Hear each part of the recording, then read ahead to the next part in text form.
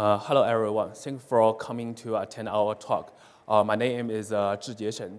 This is my colleague Jian. We are working for Hortonworks, and we are the committer in the Hadoop, in the ApacheCon Foundation. And today we are going to give a general talk about Apache Hadoop YARN, the next generation operating systems for generic distributed applications. And we are coming here because we are actively working on YARN, so we are come to speak the cool stuff about YARN. Today, our talk is going to cover the following 4 aspects. First, I'm going to give a brief introduction about the background and the motivation about YARN. And next, I will go through some basic concepts about YARN. And afterwards, my colleague Jian is going to introduce you guys about the recent development in this project, and also introduce how to write a YARN application. So let's go to the first part. These are the 2 questions that I have observed on the user mailing list of Hadoop frequently. One is, what is Hadoop 2? The other is, what is YARN? So the simple answer is that Hadoop 2 is YARN, and it is an operating system to run various distributed data processing applications. So I think a lot of people here have tried Hadoop 1 before, have run MapReduce jobs before. You can well think the MapReduce have already served the people very well. Why do we still need to have YARN? The situation is that the world has been changed a lot. Hadoop is invented 8 years ago, but now the hardware has been upgraded. It is much powerful than before. And the most important thing is that more and more companies and institutes has adopted Hadoop as the data processing platform, and they have different demands. For example, they want to use the interactive data processing model, and they want to use the streaming data processing models.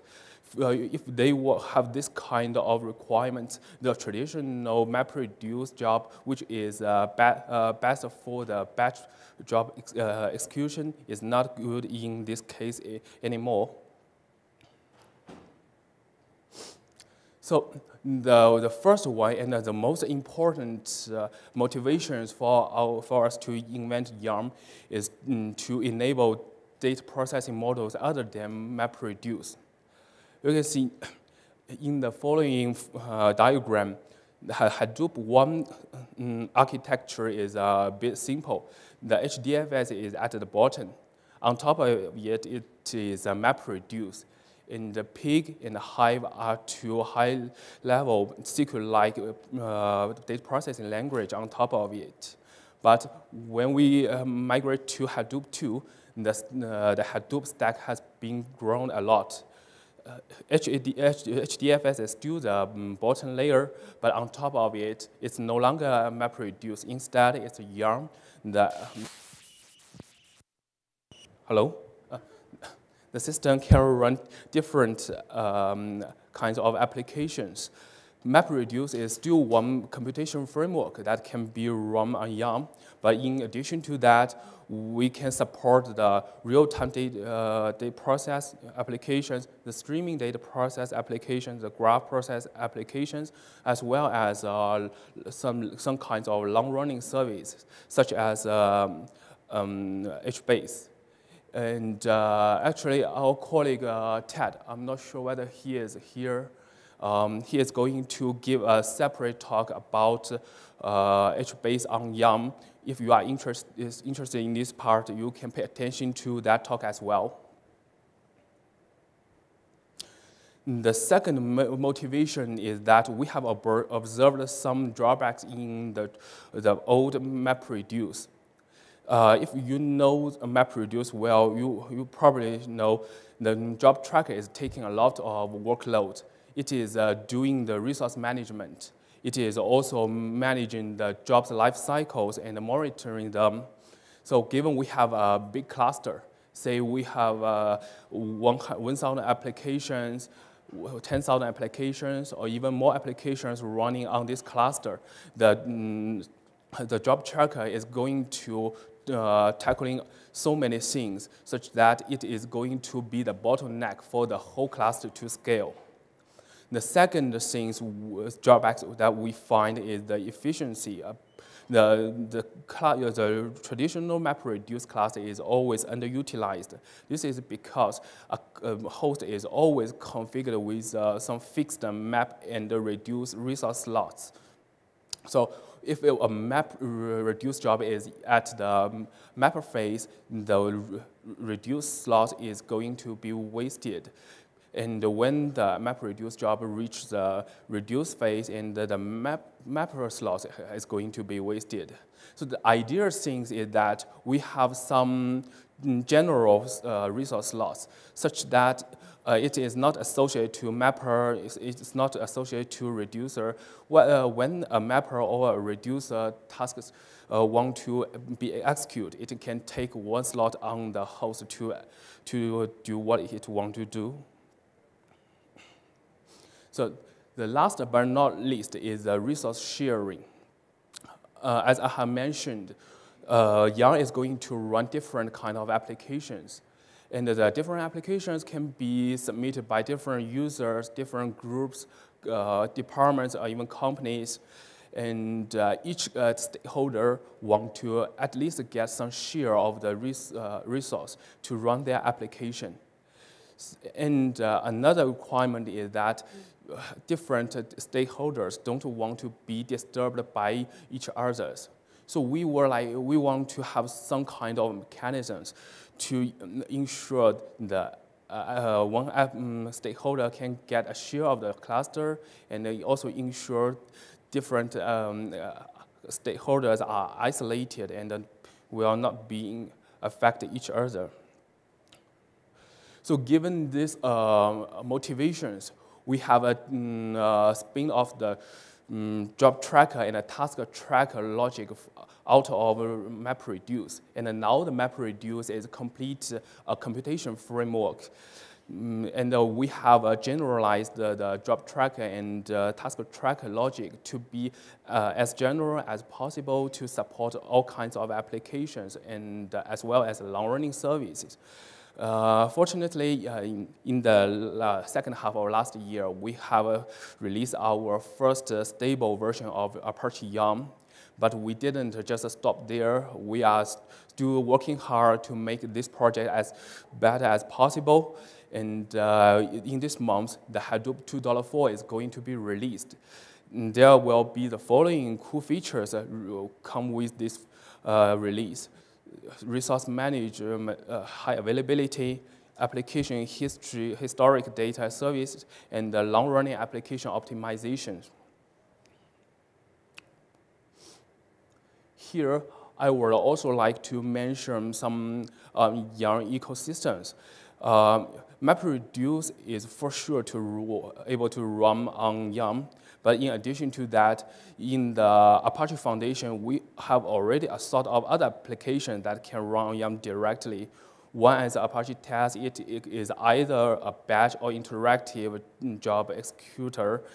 Another one is a Storm. It is used to processing streaming data, and Apache Giraffe to process a graph, Spark to do the iterative application, and HBase, which is going to run as a long-running service. Next, I would like to introduce something about our Jian community. Actually, Jian is a part of Hadoop. Hadoop is a very big community. We have tens of PMCs, tens of committers, but among these committers, we have 10 plus dedicated committers working on the Jian project. And in addition to that, we have more than 20 contributors working on this project as well. In the last 2 years, we have already filed around 1,800 plus Jira tickets. And among these Jira tickets, we have already resolved or closed 1,100 plus. So it's a really amazing achievement in the past years. And this,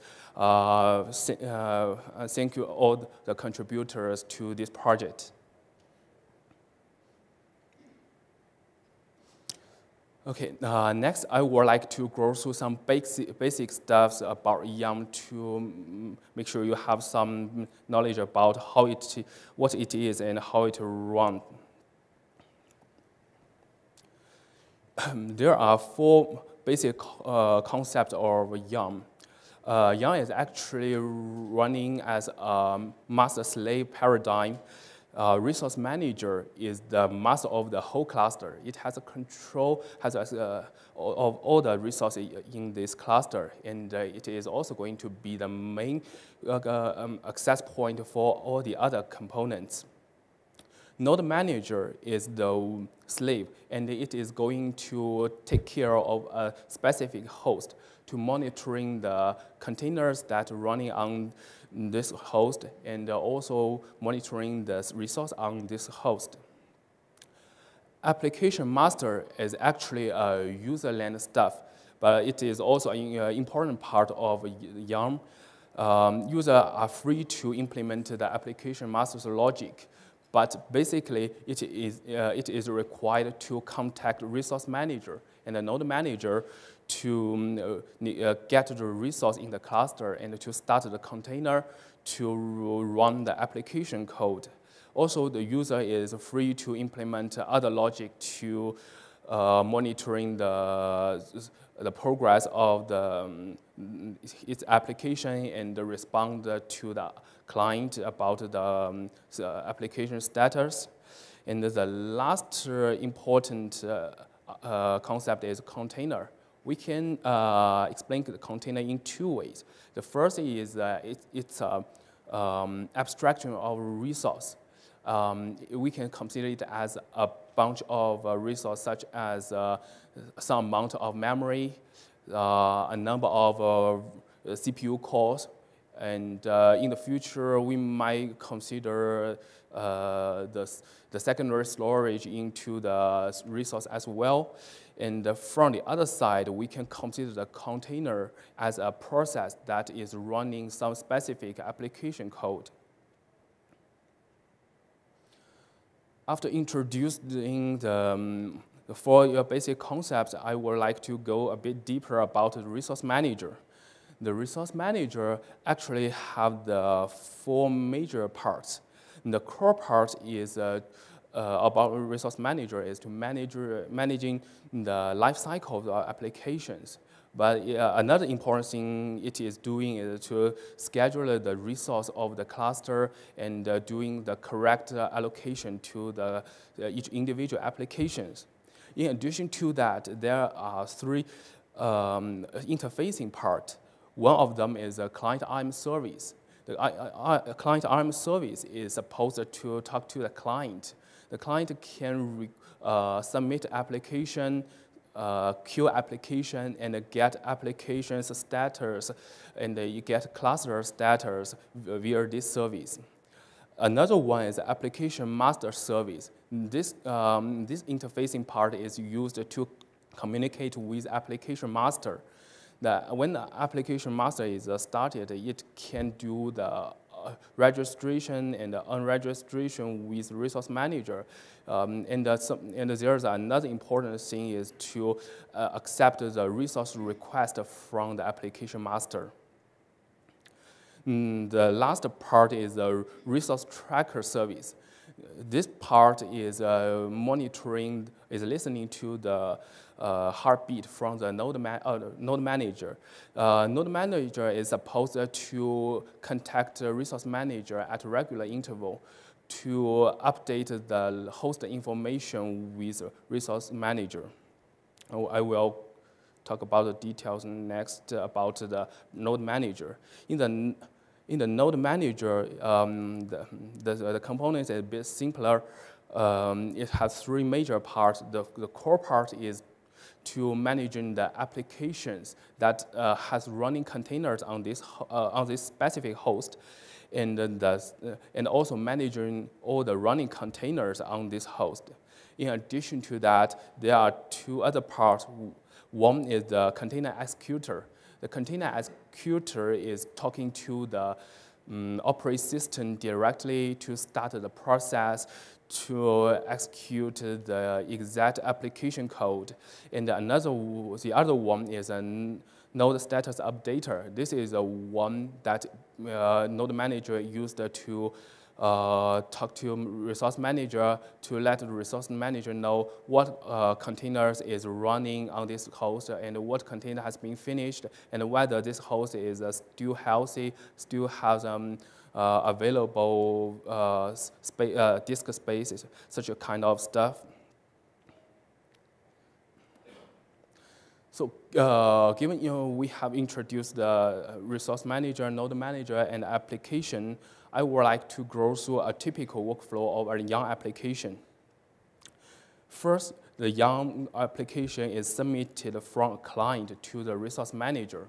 When the resource manager receives the application, it is going to start a specific container to start the application master.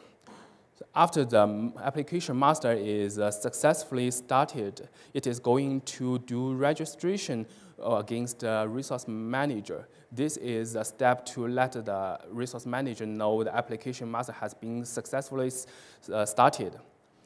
Then the application master can go on to request the containers from resource managers.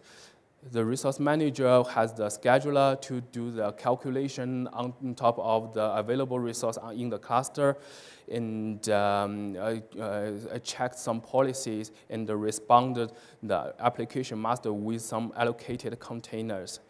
After that, when the application master receives the allocated containers, it will contact node manager to start the container to run the application code. And during this period, when the application is running, client is free to contact resource manager and the application master to get the status, the report of the application. But on the application master side, developers have to implement some kind of information inquiry service such that the client can ask for some application-specific information.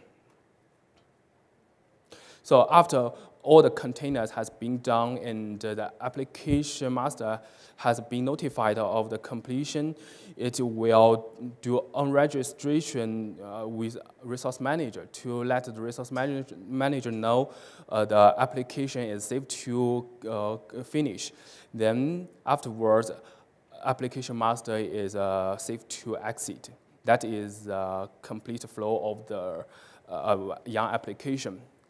Another thing I would like to mention here is a scheduler. It is actually a part of a resource manager, but it is so important to users, so I would like to speak about it separately. Users should, actually the resource scheduler is a part that decide what resource is going to be allocated to an application. So users should pay attention to it and make the good decision on what scheduler they are going to use and what configurations they want to do. And currently in Jian, we have implemented 3 types of scheduler. The first one is FIFO scheduler. The second one is fair scheduler.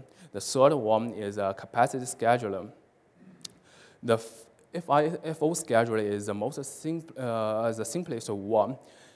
If, for example, if a user have a private cluster and he is the only application submitter and he doesn't care about any parallelism of he submitted applications, he can simply choose a FIFO scheduler such that all the resource requests will be handled satisfied one by one.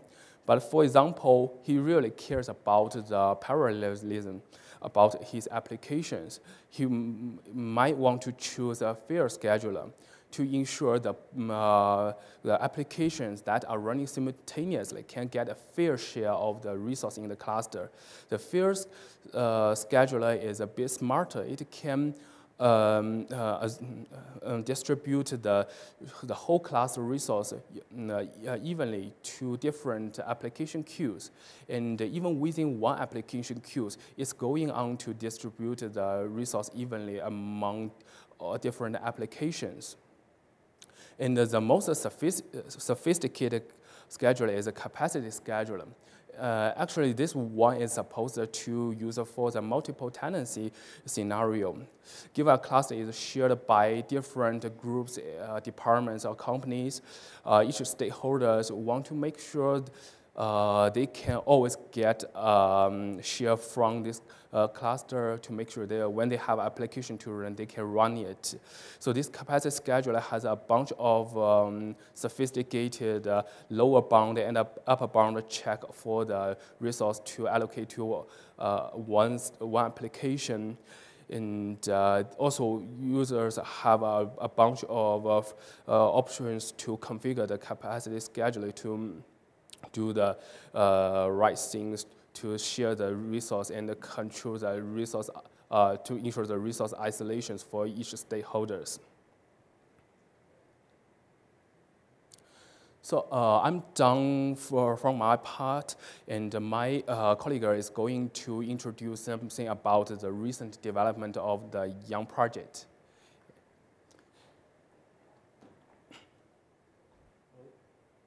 Hello? Yeah.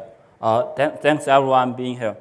Okay, in the remaining, I'm gonna talk about the most recent developments for the last few months we have done for Jian project, and also I'm gonna talk about the simplest way to write a Jian application. Okay. As we said, Hadoop 2.4 is coming out, I would say, by the end of this week,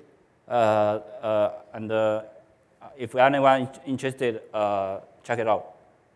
So resource manager and we also included these features in the new release. Resource manager high availability, and application historical data service, which is quite similar to the job history server in the older MapReduce version 1. Okay, as we know, resource manager is the central authority to get resources and give resource to each individual application. So it is potentially a single point of failure. And also people want to manually take down the resource manager just for upgrades, upgrade from one older version to a newer version. And so the goal is to make resource manager downtime invisible to the outside users. The outside users should not be aware of the downtime of the resource manager. They don't need to resubmit the application if the resource manager fails or crashes. So it basically has two parts. The resource manager restart. It sets up the groundwork for persisting the IAM state and also pick up the state from the state kind of state store and sort of kick off the early application. And the other part is the failover, how the resource manager is moving from one resource manager instance to another instance. So typically, if we want to save the state, we want to look at what are the states the resource manager has. So typically, it has two categories. The one is the static state, and the other is the running state. Static state is the state that never changes. Like the user submits the application, it tells the user, the user tells the IAM, these are the context for this application. These are the commands you should run for this job. These are the environment variables. These are the class paths, and also the local jobs, which is going to be downloaded from which is first put on the HDFS, and then will be downloaded from the HDFS when the node manager is launching the application master. And the other part is the running state. Essentially, it's internal scheduler state of the resource manager, and this I would say is the centerpiece of the work. And how can we reconstruct the state of the scheduler such that we don't have to reschedule all the application from scratch. So first, we want to compare with the job tracker architecture, the old version of Hadoop. So in job tracker, it basically does two things. The resource management, which Jian resource manager does today, and also the application management, which Jian application master does today. So if we want to implement the same feature of job tracker, we sort of have to persist both application management and some sort of state in both application management and resource management. And that can be a much overhead for the job tracker itself. As people know, the persistence is always the bottleneck in the whole cluster. So, but in Jian, because we separate out this logic, application management from the resource management. So in Jian, we only want to persist the state which belongs to the resource manager itself. In the case the resource manager is failing or crashed. So, and when the resource manager comes up, because the application master is running on a different machine than the resource manager, it's only running on a node manager essentially. So all the node managers and application masters can tell the newly started resource manager that these are my outstanding requests, and the node managers can also say these are the containers which I have been running, and you don't have to reschedule these containers again. And the resource manager sort of can reconstruct such schedule state for each application, individual application. And I would say, so the Jian architecture not only just make the performance boost, but it also gives us more opportunities to implement the feature in various ways.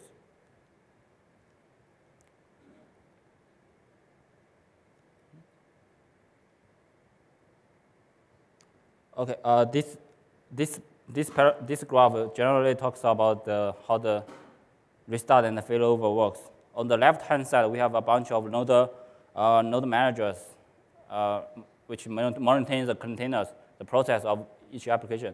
And on the middle column, we have two resource managers.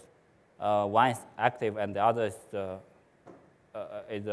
one is the current resource manager, and the other is the previous one. And on the right-hand side, we have a client, who submits the job and also queries the state of the application. And as we can see, both resource managers share the same state store. And this state store is kind of a pluggable state store.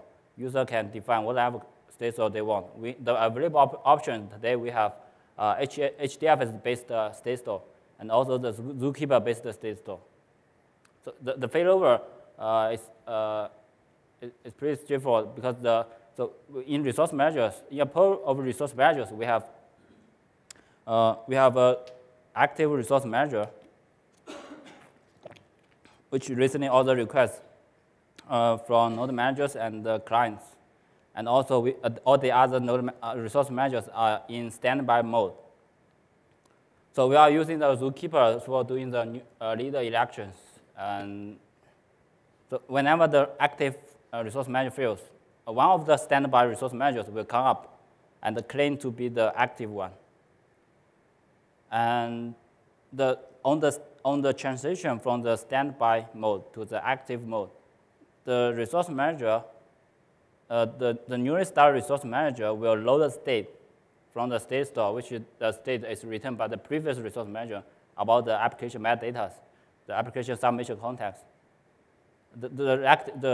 So when the active resource manager, when the new resource manager is newly started, it will also listen to all these reports from both node managers and application masters.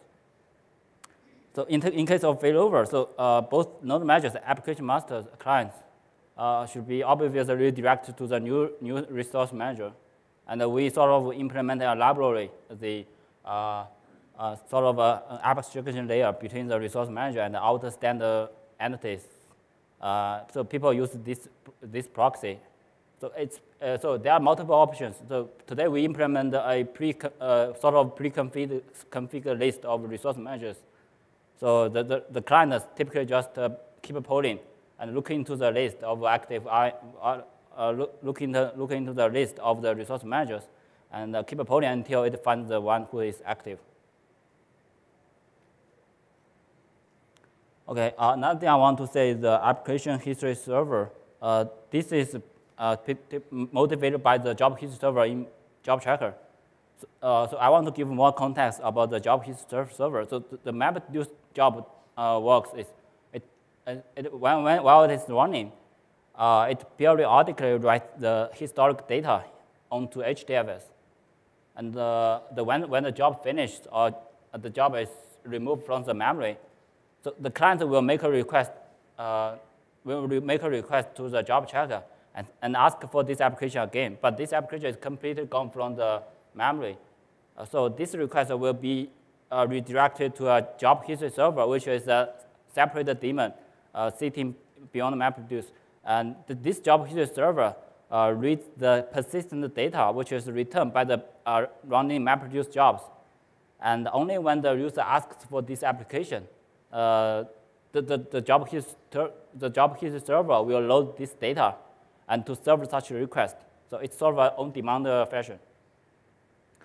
So the goal is we want to solve such application history in a more generic way. So each application, so we can imagine, so each application running on top of Jian, if people want to implement each server, such kind of history server for each application running on top of Jian, that will be clearly not a scalable solution. And, so we want to make such a more generic server, history server, to serve all the applications for applications who want to save the historic data.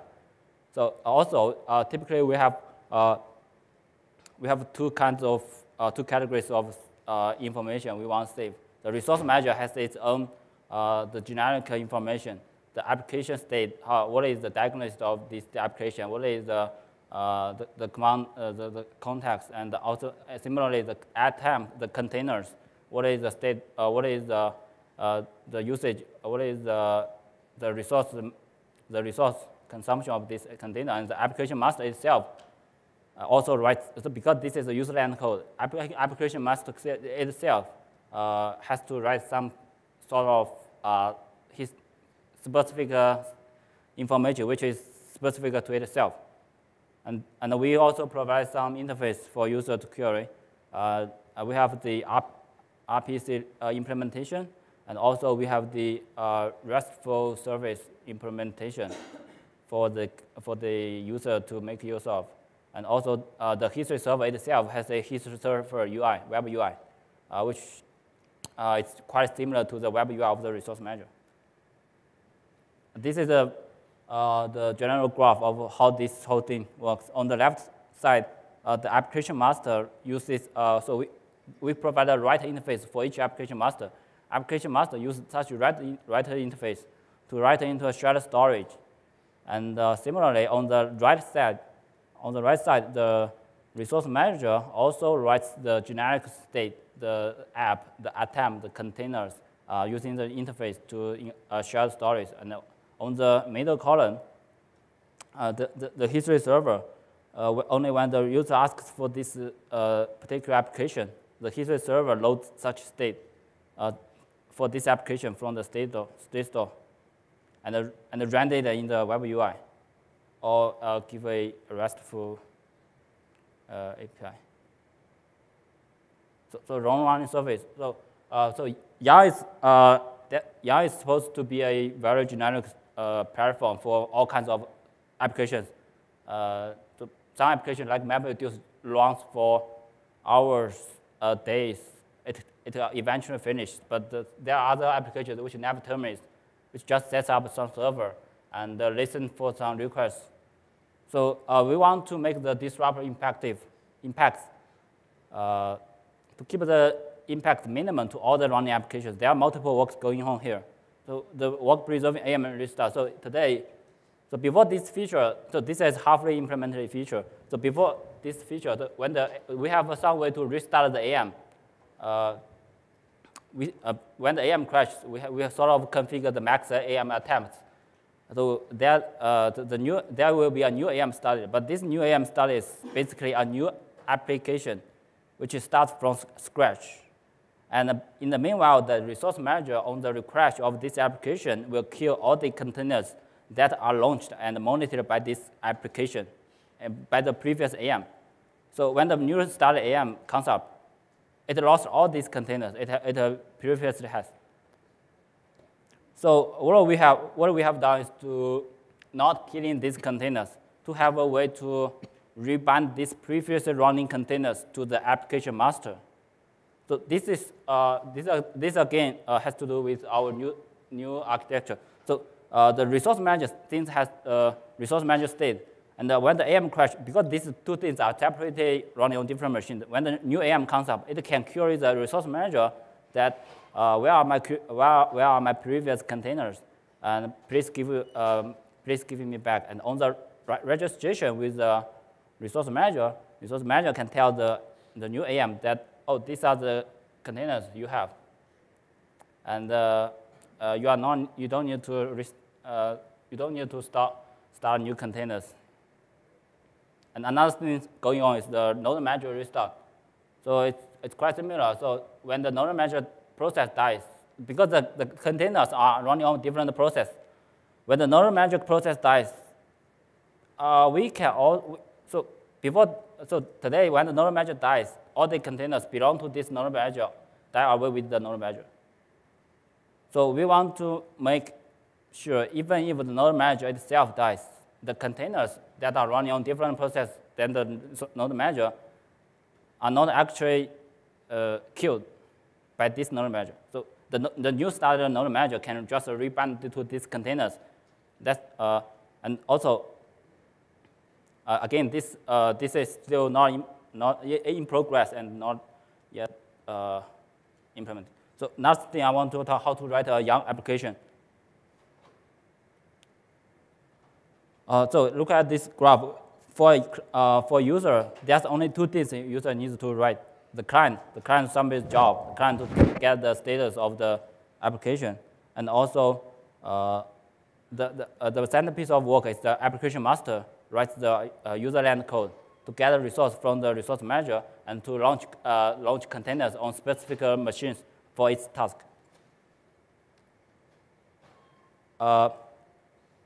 These are so there are 1, 2, 3, 7 APIs. These are very native APIs to use to write the application code. Beyond that, we have a more higher level library for people to use. The Yang client, which deals with the interaction between the client and the resource manager, and the AMIM client, which deals with the interaction between the application master and the resource manager, and also the node manager client, which deals the interaction between the application master and the node manager.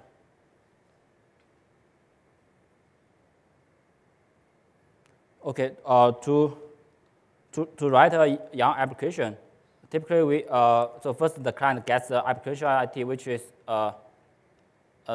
which the client used to identify this application, and then the client says the client constructs the application context. This is essentially the metadata for this application. What is the command? What is the class path and the job jars, etc. And then it makes call to use the submit API together to make the request to submit the application. So use the Yang client. This is a simplified code. So use the Yang client. First, we create a Yang client. Using the Yang client to create the application. And then within the application, we construct the application context. And we set up the command, the environments, the jars, etc. And then we say Yang client dot submit application with the given context. The other part is given the application master is started on one of the node manager. So in the application master code, typically we just repeat what we have done for the application master. We construct the container launch context. That we set up the commands, the environment variables. So so the first thing AM does is to register with IAM using the register application master API, and then it heartbeats with the resource manager. And this heartbeat also serves as a request, allocation request.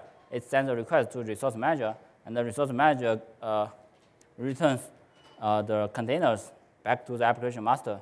And the application master uses these containers to launch its task on a specific machine. After the application is done, it uses the finish application master API to say I'm done with this job. So there are a couple of things which are not too obvious.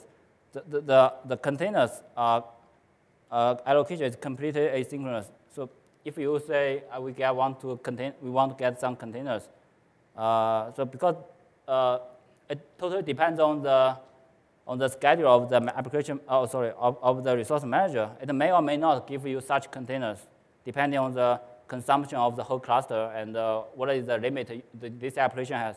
So the user typically needs to wait and make such requests again with 0 containers, not with more containers. With 0 containers, so using the same API, which I talk about, the allocation API, it serves as a heartbeat also, and wait until we get the request and I don't think we have enough time. Okay, this is simplified. So on the node manager side, we have such 3 APIs to start container, get container status, and stop container. So these are typical code example. So the user creates the AMM client and construct the container request and put it in the client.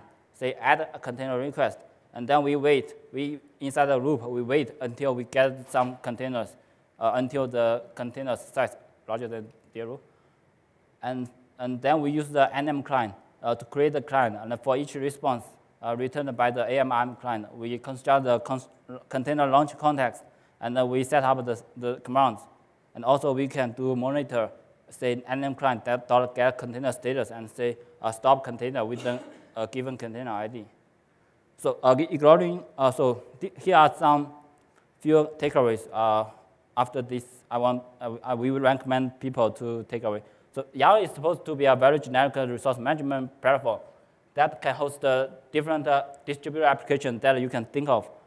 This is supposed to go in this whole architecture allows user to go beyond the MapReduce. Like we can define different batch processing, the interactive QA models and the stream models, and also a big thing is this allows us to share a single Hadoop cluster.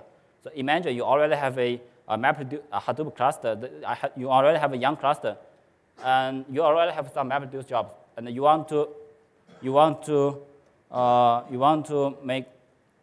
write submit some application like the Storm, Spark. You can just share the same data on HDFS. You don't have to set up a new cluster and running the corresponding frameworks. And also Jian is in production. So Yahoo is the earliest one who adopt Jian as the production. So they have thousands of nodes running daily basis. And also eBay, I think, recently shifted from the Hadoop 1 to Hadoop 2. So Hadoop 2 not only Hadoop gives us the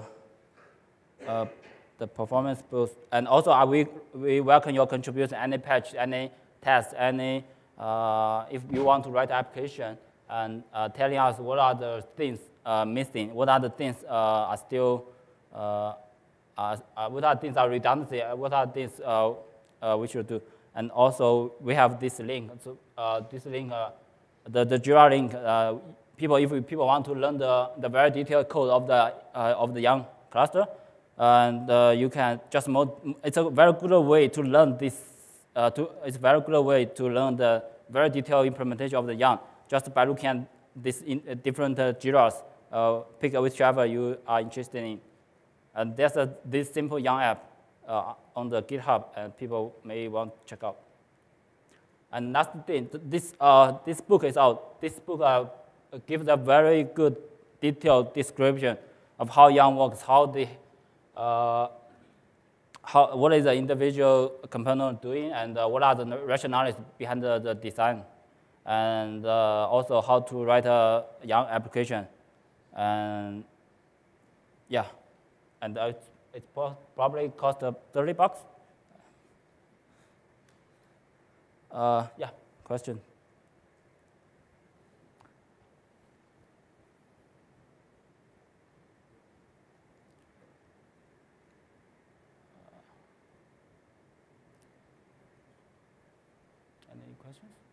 Any questions? You please. What is the difference between Jian and traditional resource manager like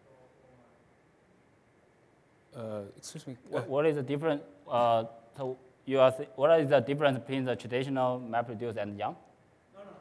Traditional resource manager in a cluster like web, so something like that. Methods like? No. So what is the difference between Jian and the cluster resource manager like web? Sorry. So do you have any idea about the talk and? Actually, I don't. I'm not aware of the system you have mentioned, but Yeah. But for the resource manager, the Yang, it is actually a spin-off from the original Hadoop project, and it is supposed to be first working for the MapReduce job. And in addition to that, we find that we have a lot of other kind of workloads, such as Storm, the test, and even Spark. So we want to support different things. That is the reasons we spin off the resource management part from MapReduce, and we make a generic layer and bring other kind of application into the full Hadoop stack. You please. So, what languages have you seen Hadoop? Oh no, Yarn application being written in? Have you seen other JVM languages like Clojure and Scala? Actually, there are two parts. The first is the client and application master. So for the client and the application master, now we are supposed to use Java to write. Because currently we just have the Java APIs for writing application master and the client, but we are still working on it to make it better. For example, we have already made the job submission of REST APIs such that in the future, when you submit application, you don't need a Java client. You can have some other client written in other languages. And on the other part is the code of your application logic. That part can be written in any kind of language you want. Yeah, to add something. So because Hadoop in Yang we use the protobuf, the Google protobuf, which typically any language can interact with. So given that it's very likely that very possible you can use different language to use the protobuf and to encounter with the Yang cluster. And I think we already have an example using the Go language to do all the things application master and the client does. And it's on the GitHub. You can just search for Go Yang and Go Hadoop, I think. Yes. Yeah. Any other questions?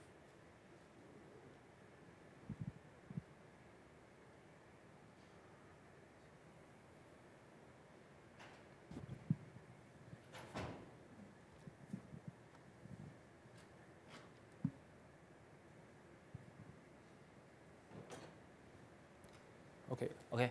Yeah. Thanks, everyone. If you have any questions, we can talk about Yang offline.